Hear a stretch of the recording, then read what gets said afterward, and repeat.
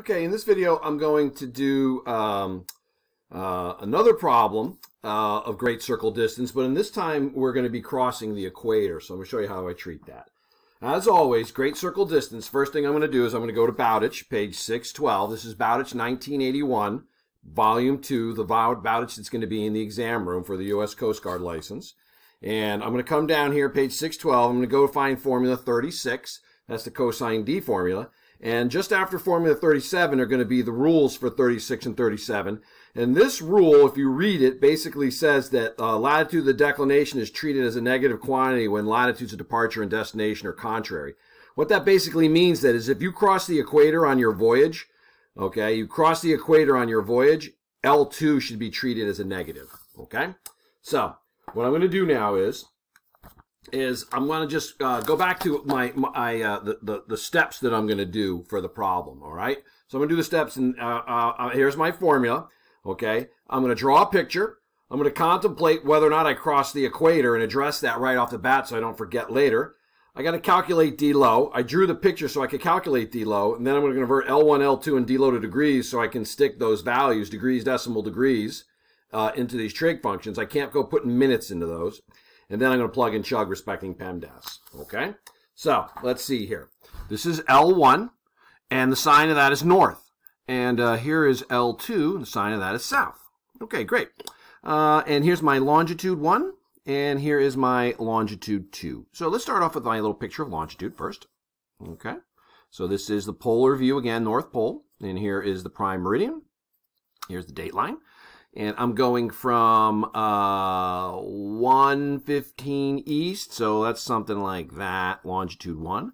And I'm going to 51. Oh, so I'm going something like this, so that's longitude 2. So it's east to east. I'm actually going west, but I'm east side to east side. So this means I'm going to do, when I do my D low, I'm going to do longitude 1 minus longitude 2, okay? And that's going to give me my D low, all right? So great. Now, I'm going to have to convert my L1 and my L2. Okay, now, as I'm thinking about this L2, I urge you to put a plus minus here. And I'm going to think, oh, north, south, that's minus. So I got to remember to put that minus in there. All right? So let's go with this. We got 3451, 3451, and I got 1016, 1016. See, once I have this plus or minus sign figured out, I don't really need the north and south anymore, okay? So I've dropped those. I mean, technically, I guess I probably should write those in, but I need those numbers to get the relationship whether I'm going to treat L2 as positive or negative. Since I already have that, I don't need to write them, okay? Okay, great. And then my longitude, the big one is longitude 1. That's 115. That's the one that's going to go on the top, 01.2. And the smaller one is 051, 42.6. Great. All right, so now I got to do a little bit of math here. Borrow 1 from 115, that'll make that 14, and then I'm going to add 1 over here, but that's going to be 60, so that's going to be 61.2. Okay, now, you know, if you want to, you know, you pull your calculator out, you can go 61.2 minus 42.6, and that gives you 18.6, okay, the 18.6, and then 51, you know, you might be able to do this in your head. So as those of you, I find that particularly when I'm fatigued, I start to make mistakes. So I like to use the calculator so I don't make a little math. Now, technically this is, but I don't really need to write that down at this point because there's no term for east or anything like that in my formula. Okay, so what am I going to do now? Now, according to my instructions, I should convert this, and this to degrees, decimal degrees. So 51, I'm going to take 51, I'm going to divide it by 60. And L1 is going to be 34 point, and I'm going to take this out 4 decimals. 51 divided by 60 equals 0.85. Okay, so since it stopped at 2, I don't need to go out more. Okay, great. So that is going to be L1. Okay, L1, that's going to be an input. Now let's do L2. So it's, clear. I'm going to go 16 divided by 60 equals, and that's 0.266. So this is going to be 10.2667. And that is negative. That's L2. Don't forget that negative. That's crucial. Okay, crucial. All right. And then over here, D low, that's going to be 63 point, and I'm going to take 18.6, all right, 18.6 divided by 60, and that's 0.31, okay? So only go out 2, since it didn't take me out 4, I only went out 2, but they generally take it out 4. Now this is what I'm going to want to see on your exam, okay, when you do the exam in TNAV 2. So I'm going to want to see these 3 numbers, okay, because that shows me that you calculated them. I want to see them out to 4 decimal places, okay, and if you don't show me that, then you're not going to get credit for this problem, okay? Great. So now I'm going to need my formula, okay? So I'm going to go ahead and go back to Bowditch for a second. So I go back to Bowditch, and here it is, and there's formula, okay, 36. So I'm going to go ahead and just start transposing that. I don't have enough room to let you see that and the other at the same time, so I'm just going to go ahead and write the formula as I'm going to use it. So this is going to be cosine D equals, okay, sine of L1 times the sine of L2. Now, you got to use your parentheses, right? Plus cosine of L1 times cosine of L2 times cosine of D low. And I got to put my parentheses there, okay? So now, all I'm going to do now is I'm going to run this formula. So I'm going to go cosine D equals. So here comes my calculator. I'm going to clear, all right? And here we go, all right? So, geez, I wish I had a little more.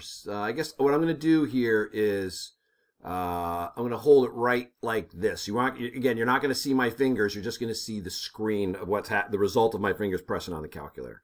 So I'm going to go sine of L1. So I'm going to put 34.85.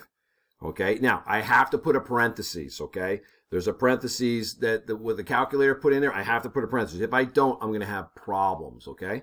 Times, and I got to go sine. See, calculator made a parentheses. Now, here is where I can get screwed up. I've got to put the negative in. If I don't put the negative in, I'm going to be totally wrong. This is a danger Will Robinson moment in the problem.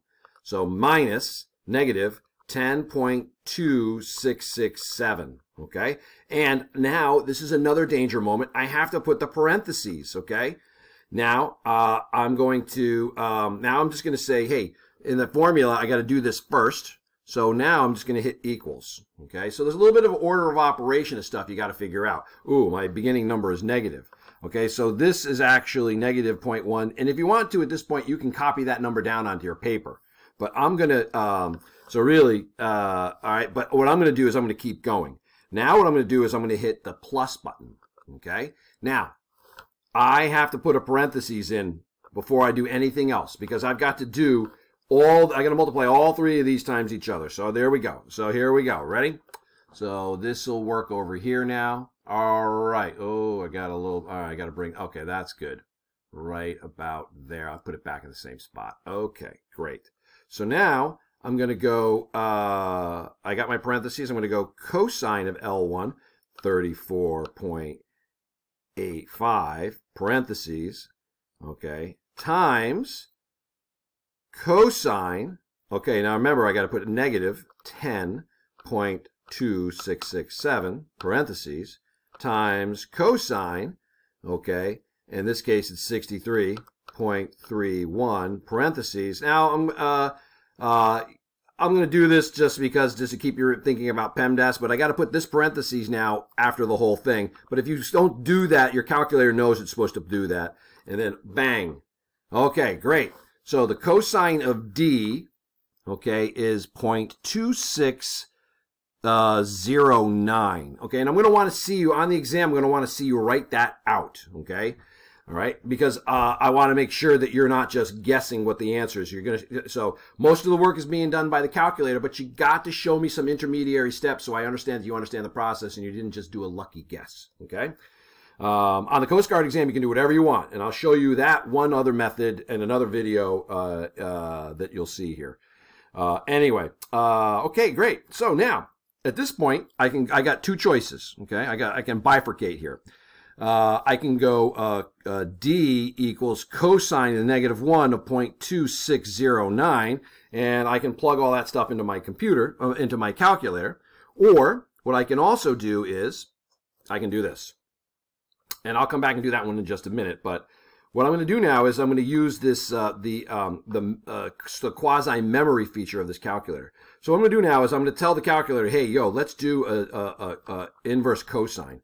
Okay. Now the calculator is saying, well, what do you want to stick in there? And what it says, I want to stick in the answer that I had just had before I pressed in second cosine. And to do that, what I'm going to do is I'm going to press this second button.